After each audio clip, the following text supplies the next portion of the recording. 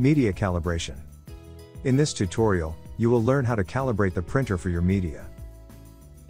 If your printer exhibits feeding errors like stopping in the wrong location or feeding a blank label between printing labels, perform a media calibration to correct these conditions. Open the printer. Verify the media sensor is in the correct location for your media.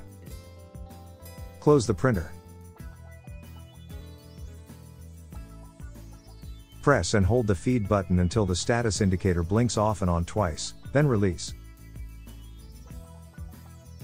The product will slowly feed and measure several labels. When calibration finishes normally, the status indicator will show steady green.